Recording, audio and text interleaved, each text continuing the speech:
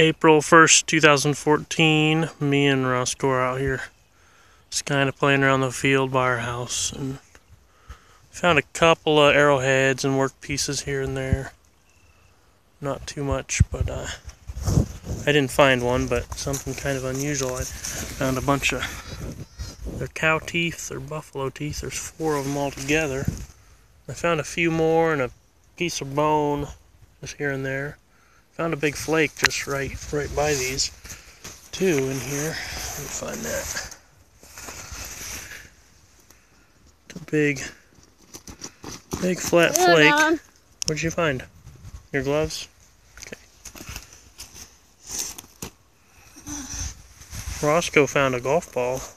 Let's see that, Roscoe. Yeah. See your golf ball. Show the camera. Wow. Yeah, cheese. Yeah, that's from Uncle Clint. He shoots them with his Uncle Clint shoots them with his potato gun all the way out here. He shot them. I found them all throughout this field, all the way down there at the creek, which is past that fence line. That's almost 1,000 yards. He shoots golf balls.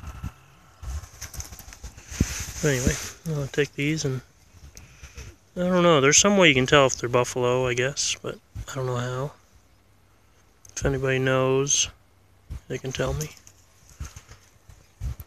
This is kind of on the edge of the prairie, or what used to be prairie. I've heard there's a ridge that tells whether buffalo or not, but I don't know whether it's if they got a ridge or if not, but I don't know.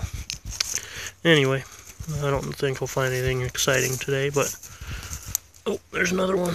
There's a big one.